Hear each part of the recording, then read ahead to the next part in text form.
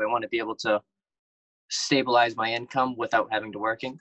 I enjoy working, but nonetheless, I want to be at that point. So for me, that looks like cash flowing rentals. If you were just straight up asking me as a friend at a networking group, should I buy this? Here in my market, I'd be like, yeah, man, it's a good investment. It's going to be hard to lose money.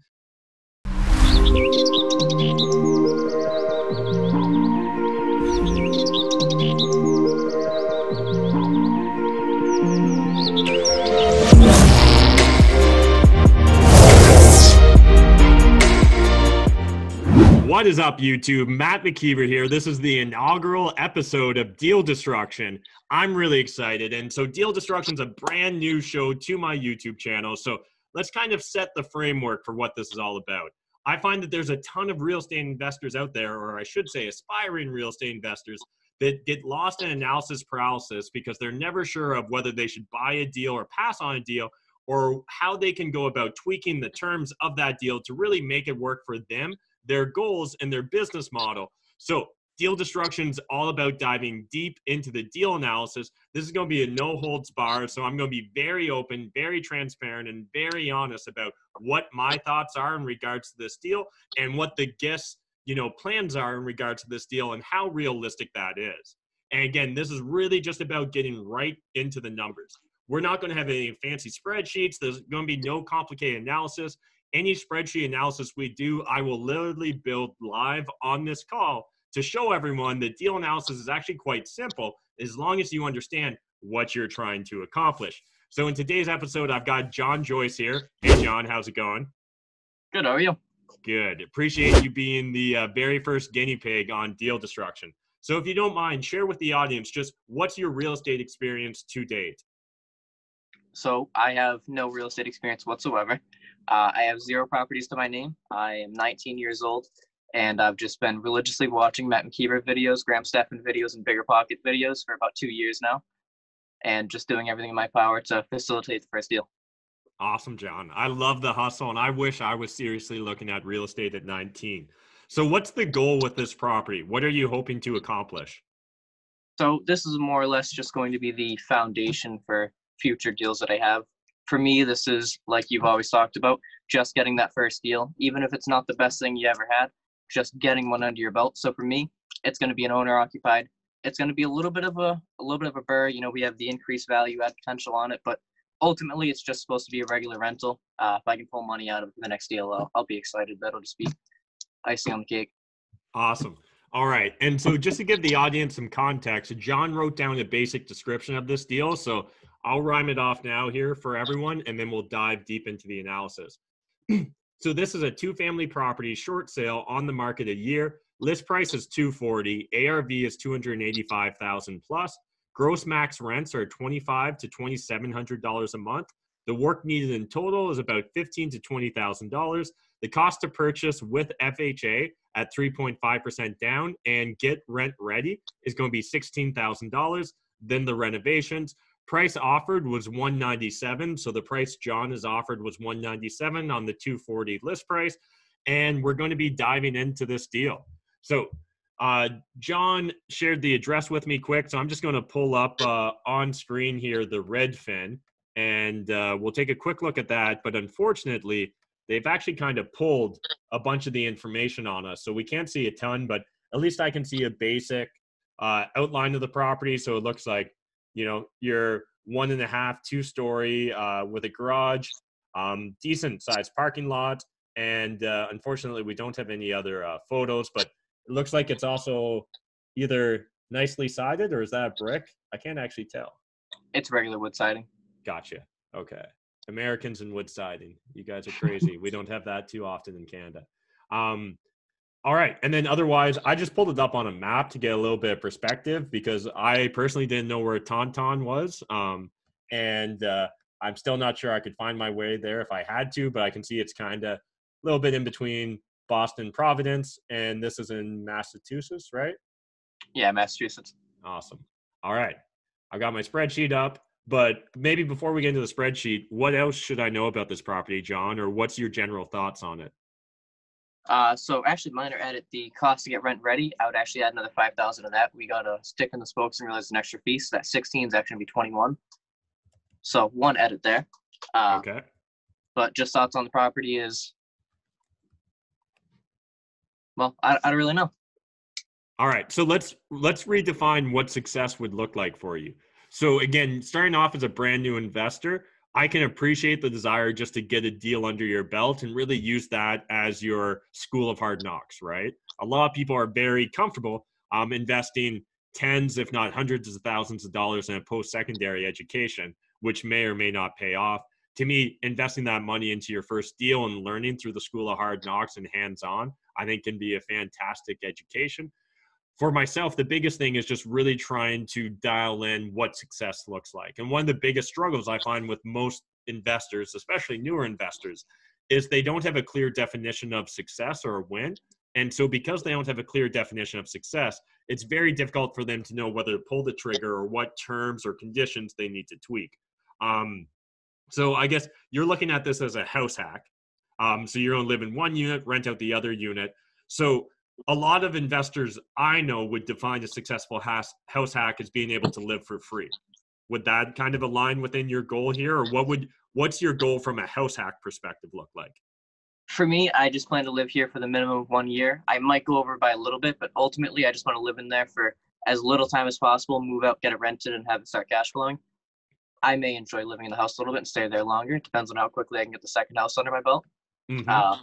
But ultimately, I plan to live in the house for a shorter period of time as possible and get out. This isn't going to be forever. And then once you move out, how would you define success after that? Is there a certain cash flow per unit, a certain cash on cash return? What are the key metrics that John's going to use to decide what to buy the next property as?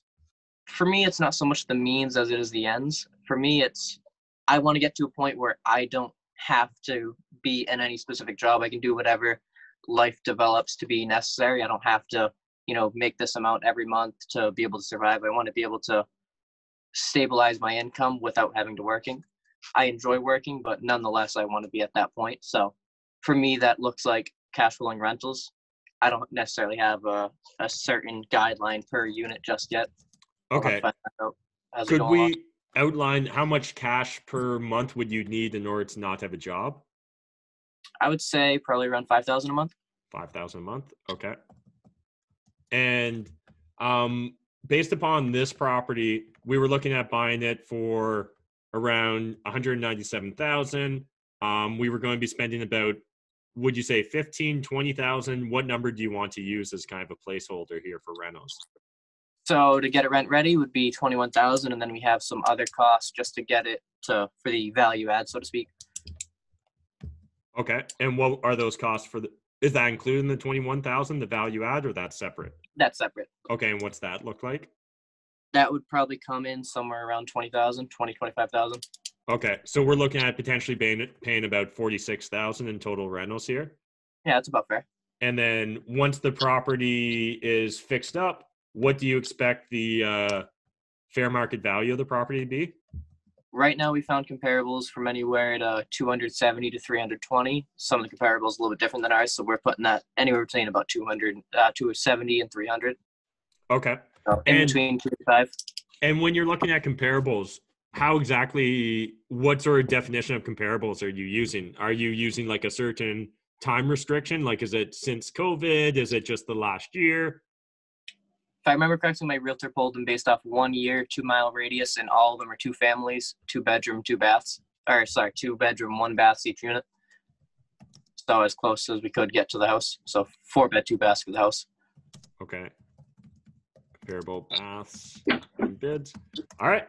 Yeah, I like what you guys are doing. The only one, and again, I don't know what your local market's like, John. The one thing that I'm really pushing my wholesalers on these days is trying to really focus only on recent comps, just because we find the market to be so choppy since COVID happened. There are certain pockets and cities that seem to have ignored COVID altogether. There's other ones that seem to have really slowed down from a sales volume perspective, and sometimes even starting to see a bit of weakness in regards to pricing. Other markets seem just as hot as ever here in Canada. Obviously, real estate's all about location, location, location. So you kind of have to depend upon your local experts there. So if your realtor's saying 1 year's good, I probably would be fine with that. 2 mile radius. sounds big to me, but again, I don't necessarily know this market like the back of my hand. So how big of a city is Tauntaun in the first place? I want to say the population's around 40, 50,000. It's actually largest square mileage in Mass, but it's a decent sized city. 2 miles is a little bit of a stretch, but that was just so we could get as many comparables as possible. The ones that came in that were really close price wise to what I gave you were very close. One across the street is actually Okay. the 285. It's a 4-bedroom, 2-bath. Everything's fixed up and it sold for 285 a year ago. As for my market, I actually asked my realtor too. I was curious what COVID had done to the market, and she said, there was a slight blip for a little bit where people stopped buying, but that was probably March, Aprilish. And our June sales were like 120% of what they were this time last year, and it was just nonstop. I've been Okay. watching it; things have been flying off the shelves. We're booming afterwards. I love the data, man. That's awesome. Because yeah, when I'm looking here, you can see the map, right?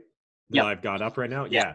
Because certainly, again, because I'm in Canada, Google Maps scale right here at the bottom is going to be in meters, but I can see roughly 200 meters. If I had to guess, it looks like this street is about 200 meters. So when I Yeah. think of a 2-mile radius, you're probably almost out to here, right? And that feels like it's taking a lot of area into consideration. So I know Yeah. for me, I would really be focusing on this core area, right? Like ideally the stuff within Yep. what I would consider like a 500 to 1,000 meter radius. And again, we're obviously going to be looking very much for style of construction, things of that nature. So, these look like relatively older homes. This actually looks very similar to my market here in Canada. The only real difference is like that wood siding would all be vinyl siding here. Yep. But yeah, like all these houses look to be, similar style, similar type of construction. That's a beast of a house.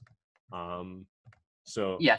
Actually, a funny thing about this location you're talking about, square mileage and how to base the comps. So yeah. in your aerial view that you had before, you were Mm-hmm. looking at that region to the left. That's actually, I guess you would say, a strong rental market in my town. There's a couple of pocket areas that all have their own dynamics. My father's a landlord in Taunton, so I definitely know the rental markets very well.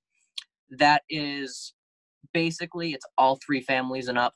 It is just completely rentals. It's lower income kind of shitty area in some ways Sure. too. What's good about this property is it's priced as a result of those comparables to the left.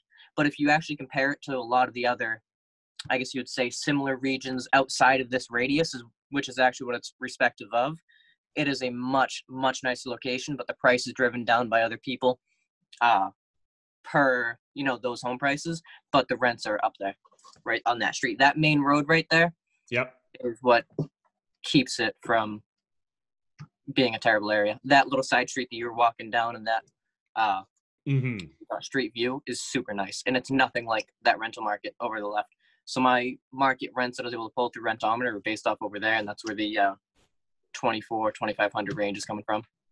Yeah. And so speaking about that 2,400 kind of 2,500 gross rent range, again, like I naturally like that from the outset because using the 1% rule, it gives me a quick indication that I'd expect pretty strong cash flow here. Is the property like separate metered, as in tenants pay for their own hydro? Water's not separate. Electric is separate, except the garage is actually on the tenant unit that I plan on renting. So that's one minor fix within that 21,000 figure that I gave you. So electric will be metered. Heat is all separate, so on and so forth. Okay, cool. And if I understand correctly, in the States, usually it's actually a 75% loan to value that you guys get on refinances for investment properties. Is that correct? I would say 80. Oh, it is 80? Okay, cool. We're usually able to do 80 here as well. So from that perspective, if we were trying to do a perfect burr, right, it sounds like we'd be aiming in the low 300 range for where we'd want our appraisal at in order for you to get all your money out. And based upon the comps, it sounds like you're going to be in the right ballpark, right? Worst case scenario, maybe you end up getting an appraisal at 270, 280. You've got $20,000 to $30,000 tied up into the property, but then you'll have a decent cash flowing property. based upon the general expenses you would incur here in Canada, I'd probably expect this property to cash flow about $200 a month per unit, and that would be factoring in a realistic repairs and maintenance budget, a vacancy, bad debt, and property management. Do you want to get control of your financial life? Do you want to crush it in real estate with wholesaling? Do you want to join my full-time team of wholesalers like Mike? Or Shahir? Or what about Tyler? Or Diego? Or what about Amar?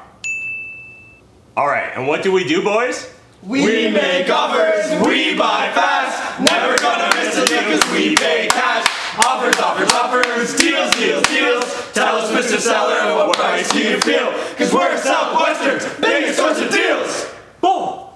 So if you guys want to crush it with wholesaling, you need to join my team. And down below, video description, there's all the links you need. Based upon the general expenses you would incur here in Canada, I'd probably expect this property to cash flow about $200 a month per unit, and that would be factoring in a realistic repairs and maintenance budget, a vacancy, bad debt, and property management. What sort of cash flow numbers are you looking at based upon the numbers you're running? When I ran my numbers, I was getting around 400 a month cash flow if both units are rented out and not living there. Another thing to factor in, which I know what you're going to say about this, but I don't plan on property managing my properties unless to get to the McKeever point where I have so many units I can't handle it anymore. I thoroughly plan to landlord my own properties, at least until I hit like the 15 to 20 unit range. Sure, and I can definitely respect that. And what's nice is here you've got enough margin in your cash flow numbers that you can easily absorb that without it negatively impacting you. I definitely would say every single person always has to run their numbers as if they're going to do property management, especially for you, John, at such a young age, like, 19 years old. Even if you just accidentally keep investing in real estate, you're going to build up a pretty robust portfolio over the next few decades. And that's if you decide not to go hard on it. And just even based upon the language you're using and the amount of research you've already done, I would suspect that you probably will at some time decide to go really hard on real estate investing. So I think we've maybe talked about this in the past, but just in case anyone watching this right now doesn't know it, these are 3 sets of expenses that I include in every analysis that I find most investors, real estate agents, and just a lot of other individuals will ignore. So property management, I like using 10%. Now, usually that's actually going to factor in 8% for property management, 1% for snow removal, and 1% for lawn maintenance. And seeing how you're still fairly north, I'm going to guess snow removal is a cost you got to worry about as well. Then I use 5% as bad debt and vacancy. And again, when you're young, and especially your first property, John, you're probably never going to have vacancy or bad debt if you're like me. You're just going to watch it like a hawk, and you'll just be on top of that shit. You'll get perfect tenants in there, and everything will work like clockwork until you start scaling your portfolio. And that's where then vacancies and bad debt start happening. Because once you're in the point where you're juggling 10 or 15 units, that's when you start to really like, oh man, I just literally don't have time to rent it out today. Like, I'm just going to have to wait a month in order for me to get all my other stuff ready. So we've got 10% property management fee, 5% bad debt and vacancy, and 5% repairs and maintenance.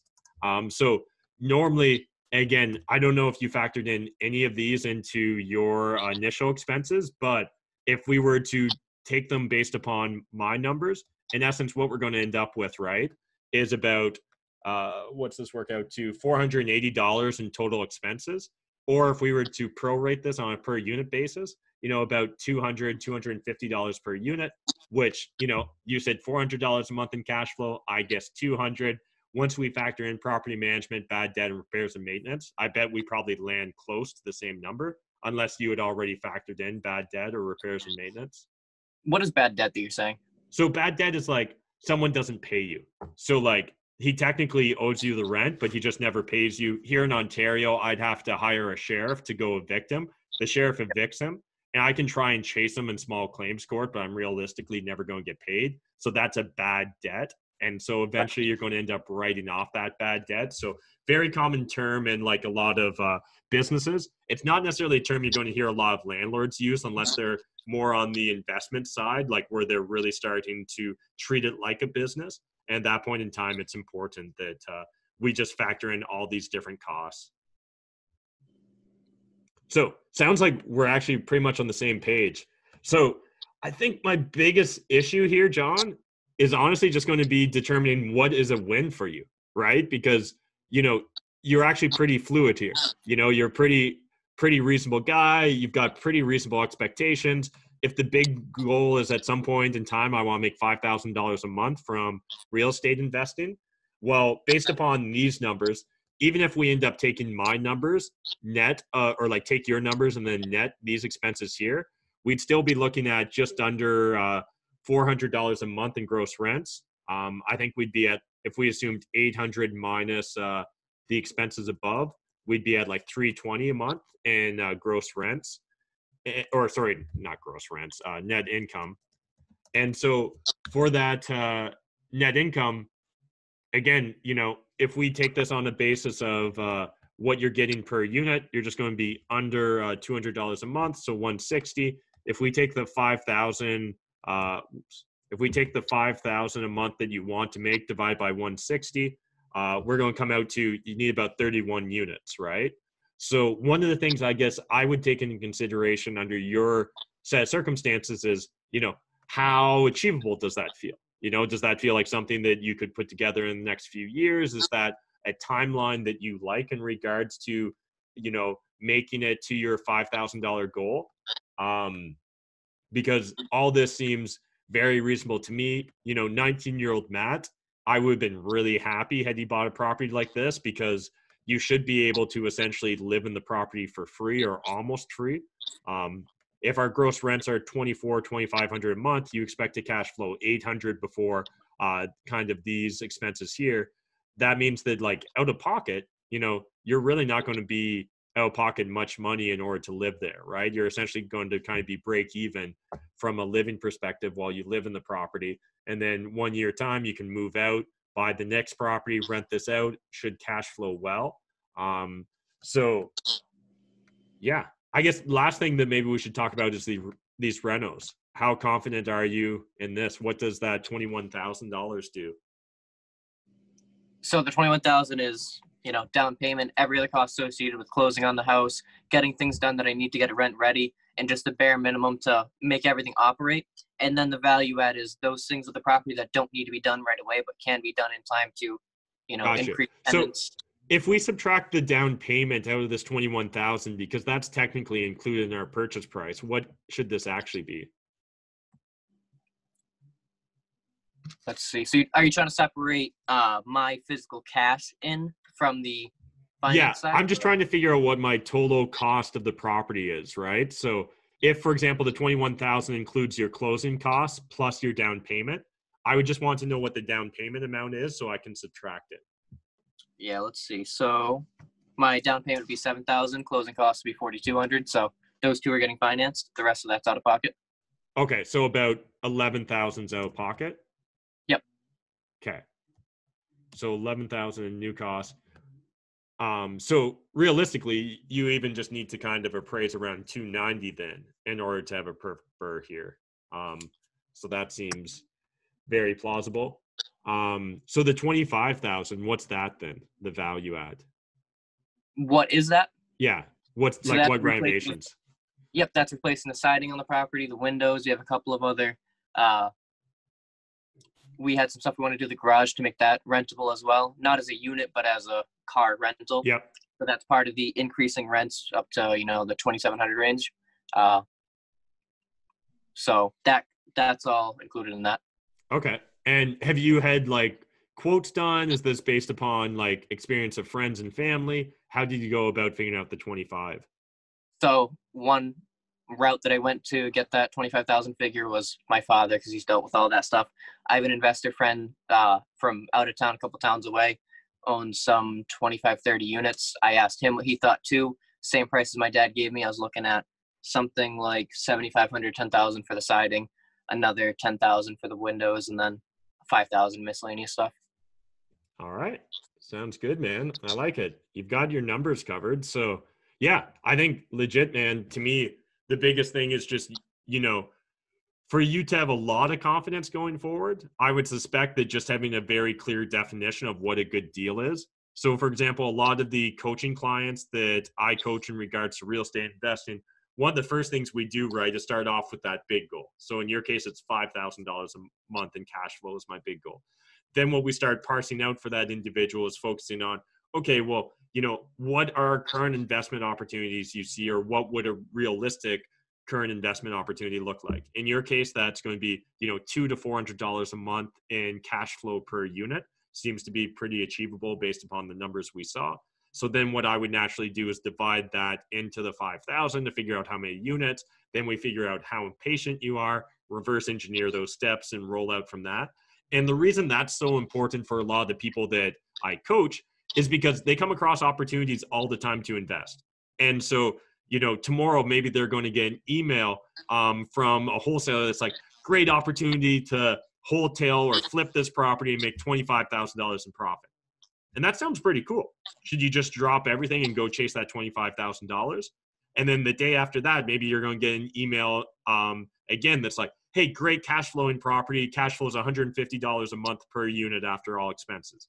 Again, doesn't sound bad. So like, should you go buy that one? And what ends up becoming the big struggle for them is they don't have a matrix to really judge their decision making on, right? Like they don't got a clear understanding of what their goals are. And because of that, it's very difficult to rank or order or sort opportunities. So the only thing that I would really encourage you on is, at some point in time, and maybe it makes sense to do your first deal or two first, get your sea legs, and then really commit to a big goal in the business model. But that would be my biggest piece of feedback. So this is kind of disappointing because I don't get to tear apart your deal, and I really wanted that to be a part of deal destruction. But we have crossed paths before, John, and I do know you to be a organized, mature individual for a 19-year-old, so it doesn't surprise me that I didn't get to destroy your deal. But if you were just straight up asking me as a friend at a networking group, should I buy this? Here in my market, I'd be like, yeah, man, it's a good investment. It's going to be hard to lose money. I think that that's in general important on your first investment. I always like to think of Warren Buffett's first rule of investing, which is don't lose money. This property feels like it fits within that quite well because, you should be able to easily burr it. If for whatever reason you can't refinance and pull out your money, sounds like you could always sell it if you wanted to. Again, not that that's your primary goal. Cash flow looks strong. I agree with you that there's upside to increase the cash flow as well. So it sounds like maybe you could rent out that garage for a couple $100 a month. Again, that's actually quite similar to what you could do here in my market as well. So that rings authentically true. Yeah, man, I think it's a personal choice at this point. So if you feel comfortable living in that neighborhood, seems like a solid investment. And one of the cool things is, if you live in that neighborhood, I would be, driving and walking for dollars all the time and just like meeting all those maybe C or D class tenants that are a few blocks over from you and, find out which ones landlords are about to snap and just quit. Because some of my best opportunities have just came from getting to know the people in the community. So one of my first favorite things to do when I enter a new market is try and find a bunch of existing tenants that live in that market and let them know that I'm aggressively trying to buy in that neighborhood. And I let them know, hey, if you introduce me to a landlord, I end up buying the property because of your introduction. I'll pay you $1,000 finder's fee. And you'd be surprised the number of people that all of a sudden decide to just become your bird dog. And there's like, well, I know everyone that lives in this town, so I'm just going to get all their landlords' numbers. And you're like, please do, man. Please do. I would love to write you giant checks. So, yeah, I think it's a great spot to potentially find your next property as well if you're living there. I think so, too. For all me, right, it's definitely just about the whole getting your feet wet and seeing what happens. So you've already submitted an offer on this property? Yep. All right. Yeah, so sent it to the seller, and now it's going to the bank. All right. So we're just waiting and seeing what happens. I love it. And again, great opportunity. It's been on the market for a year coming in, 20% below asking seems quite reasonable based upon my basic understanding of that market. A year's a long time to sit on any real estate market. So hopefully the bank's starting to get a little bit motivated and interested in moving on. And I think, yeah, you got some great upside. So any questions before we wrap this up, John? Well, actually, per the refinance that you're talking about, do you have any experience comparing, when to do a refinance and when to do a HELOC? Sure. So in general, here in Canada, at least the way it works is it's going to be easier to refinance at an 80% loan to value with a refi versus a HELOC. So again, in Canada, we've got some blended products that might allow you to get up to that 80% loan to value. And so some of my favorite products we have, and they're becoming more and more stingy on these. So I don't know if you've got them in the States, but if they do, definitely get this. In Canada, we used to have a bunch of these products where you could do an 80% loan to value refinance, and then they would give you a $1 HELOC. And as you paid down your mortgage, the HELOC would grow. So the first month, let's say I make a $1,000 mortgage payment and $500 is principal. $500 goes to paying down my mortgage, right? And then immediately my line of credit, which was $1, goes to $501. And then the next month I pay another $500 down. It keeps growing so that you're always at an 80% loan to value. As an investor, that's a fantastic product if you can find it, because we're always looking to access our equity and get liquidity.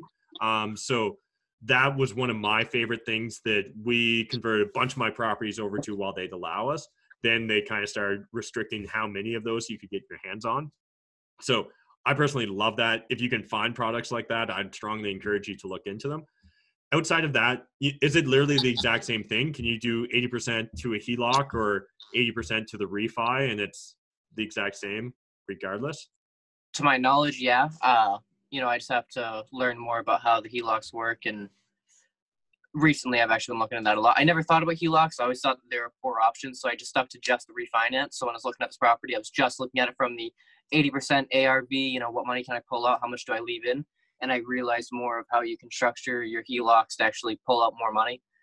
But still searching more into that. Yeah. So yeah, I would definitely encourage you to talk to some local investors, because I'm sure it's very state by state in the US, the same way it's province by province here in Canada. But if you find the right product, it can be a very useful tool to have in your tool belt as an investor. All right, John. Well, I think I'm going to wrap up this episode of Deal Destruction. I really appreciate you taking the time to just share with us your deal. Let's dive deep into it. If people want to follow along with you on your journey, can they? And if so, how's the best way to do so? Well, nothing at the moment. I mean, I always open to people following me on my personal. I'm in the short to long term going to start adding more of the real estate stuff, but I'm waiting until I'm a real investor before I do that. So let me pull up my personal Instagram, and that would be jjoyce330. All right. So make sure you guys go and follow along with John if you want to see an update, and make sure you send me an email or DM on whether this ends up getting accepted and stuff, because that'll be fun to update the episode. But again, for anyone that watched this video, if you're thinking about house hacking, if you're thinking about buying your first investment property, I think the key is just having a clear set of criteria which are going to be based upon your goal as an investor. So while John and I talked through his today, and maybe sound a little bit lax, I think the only reason it sounds that way is because John really knows what he wants already. So he's essentially looking for a 1% rule BRRRR property that he can perfectly BRRRR, that he can house hack and then move out in a year. This property scratches all those itches. And in fact, I think there's room for some decent upside, right? Because we were really looking at the worst case from a refi perspective. Obviously, if you can get it on the higher end of that 300, that 320 range, at 320, you're probably going to be walking away with at least 10 or 20 grand in your pocket, which is a really powerful spot to be in at the age 19. Get all your money back, plus another 20 grand, and now go run off and buy another property. Really powerful position to be in. I love it. And no matter what, just at the age of 19 already thinking ahead like this, John, you're going to crush it. Thanks, man. Yeah. If I lose, I win. That's it. All right. Have a good one, man. You too. Thanks.